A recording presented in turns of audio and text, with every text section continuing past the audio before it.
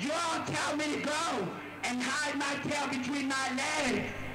I will not no longer put up with this shit.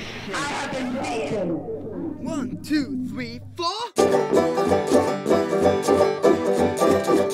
Came our fights yet only include us when they're perfectly in line with the binaristic liberation narratives. Came our fights getting paralyzed. The side of the exact exclusion we fought back and decried.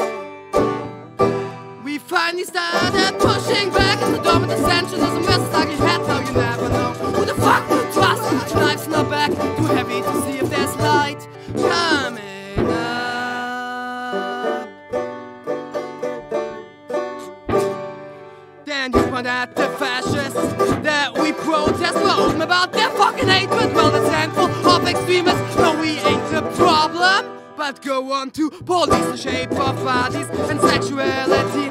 When norms prevail, we'll never, ever be free. Where experience and identity are under constant scrutiny as patriarchal categorization runs free. Discourses that keep coming back, out in the ways of sounding progressive but still the same cissexist. Urge to exclude those who don't belong nowhere.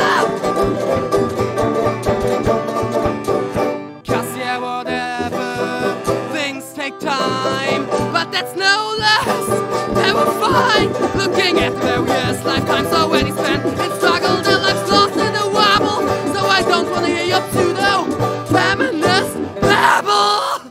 Now we finally started pushing back as the dominant essentialism we're stuck in head. Now you never know who the fuck to trust. Life's not back, too heavy to see if there's light coming up. Sissies fight to keep their right, to kick us out whenever they like. Too feminine, not feminine enough, drawing lines in the sand. Universalized, divide and separate, there's no fucking debate. Can't critical, you just first painted but to shut the fuck up.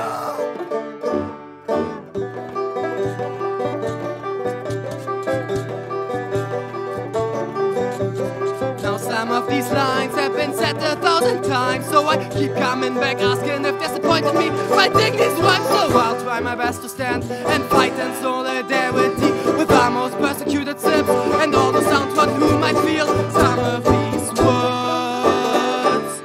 No point without a riot, no point with the police under the wings of the state. Will never ever be free.